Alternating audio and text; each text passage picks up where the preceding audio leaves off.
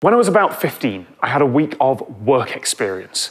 Americans would call that an internship, but that's not really right. Work experience is a thing in British schools that basically just gets the older kids out of the way for a few days and palms them off on local businesses so the teachers can have a break. I can't actually remember the name of the company now, but anyway, they had a problem. They had recently scanned in a load of photos, all the history of the place, but those photos weren't categorized. They just had hundreds, maybe a couple of thousands of pictures, all in one folder with arbitrary file names. And the work experience kid got assigned the job of going through them all and writing descriptions. Well, that's boring, I thought, because of course I did. It was really dull. It's the job you give the work experience kid because they're not disenchanted enough with the world yet. So in between typing the descriptions, I figured I would show off and I would write a system to search through them. It'd be like Yahoo or that new Google thing that was starting to become popular. It'd look great. I'd look really smart. I didn't know anything about how to build that, but with utterly unjustified confidence, figured it couldn't be that big a problem. And it wasn't. Take a search word, loop through all the descriptions, count how many words match, and then return all the matching results sorted by the number of matches. And yeah, worked fine. Until I got over about 50 photographs, at which point it started to get a little bit slow. And after 100, it started to get really slow, and I started to spend more time trying to fix it and less time actually doing my job. Actually, I mean, I wasn't getting paid, so. Anyway, to explain why my code sucked, let's talk about big O notation. Whatever you're coding, there are almost certainly many different ways to approach the problem. But even though all those approaches can end up with the same result, they may take vastly different amounts of time or memory to get there. And the best example of that is sorting.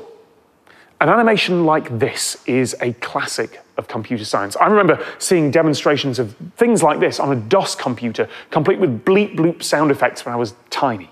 So we've got a bunch of different sized blocks. We've got a list. What algorithms can we use to put our list in order? Let's start with something called bubble sort. Take the first two blocks and compare them. If the first one is longer than the second, swap them. If not, leave them where they are.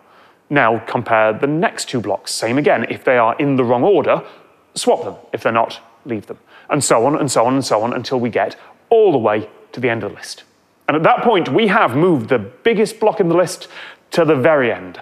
And that's all. And no, it's not very efficient, but it has now been done. So now we can go again from the start. We can compare, swap if we need to, compare, swap if we need to, compare, swap if we need to, and so on and so on and so on. And if we get all the way start to finish without moving a thing, then we know that everything is sorted and we can stop. And if not, we go back to the start. And eventually, after many, many, many passes, congratulations, we have a sorted list.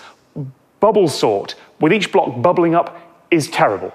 It has to check every block in the list on every pass, and in most cases, it will have to pass through the list as many times as there are blocks on it. 10 blocks means 10 operations performed 10 times. 100 blocks means 100 operations performed 100 times. The number of operations it has to perform goes up with the square of the number of blocks, which means that it has a big O of n squared. The foundations of big O notation, plus that O symbol, were laid down towards the end of the 19th century by German mathematicians working in analytic number theory. But it was popularized in computer science by the great Donald Knuth in the 1970s. Knuth?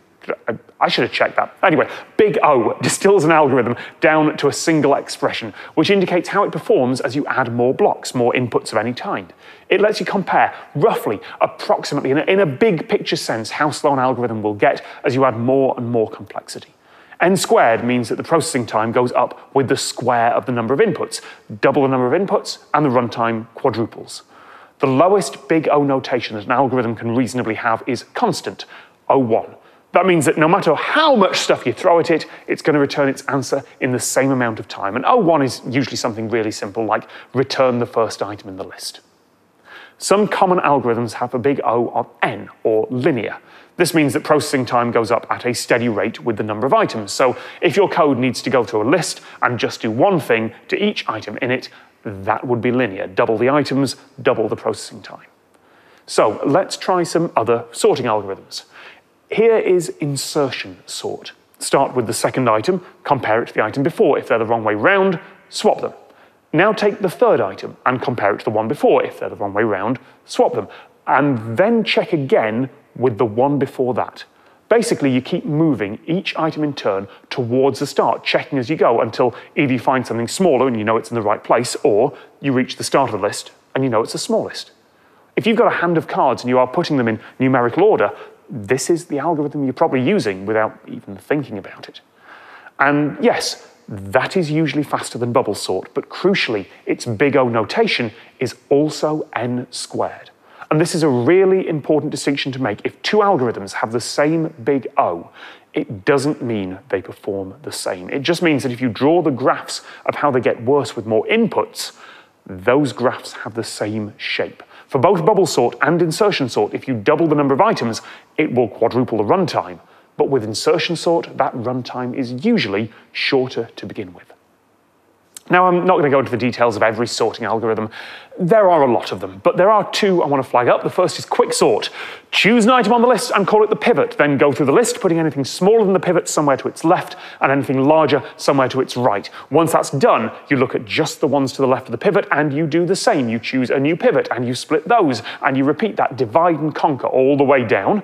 And then you do the same to the other side of each of those pivot points and work your way back up. And the worst case big O notation for this is still n squared. But the average performance on a random list is n log n. I'm not going into the mathematics, but suffice it to say that is a lot better. And then, on the other end of the scale, there is bogus sort, which is designed as a joke. Bogus sort is really simple. Randomize the list. Is it sorted? Great. If it's not, randomize again, and keep going until it's sorted. The average performance there is O n plus 1 factorial. You can draw a graph of all the common big O notations to compare them, but the important thing is the big O of whatever you're coding is going to be mostly affected by the worst one of those that you have anywhere in it. If your code does 10 operations that are linear and one that's got a big O of n squared, well, your program is n squared now. Remember, it's just an approximation. It's a guide for humans to work out which algorithm is best to use. Despite being about computer science, it's a little bit fuzzy. So what should I have done with my search system back when I was a kid? Well, I could have used code that was already out there, realized that other people had done the work for me. That's true. But ultimately, what I should have done is what the client asked for. Typed the descriptions into a word processor and saved it as a document, because that was a better solution. They could have just searched it by pressing Control F. Text doesn't break down or need updating when an operating system gets upgraded. If they had new photos to add, anyone who knew how to type could update it. They could still open that document today. The big problem wasn't that I used a bad algorithm. The big problem was that I was ignoring what my users actually needed because I wanted to show off how clever I thought I was.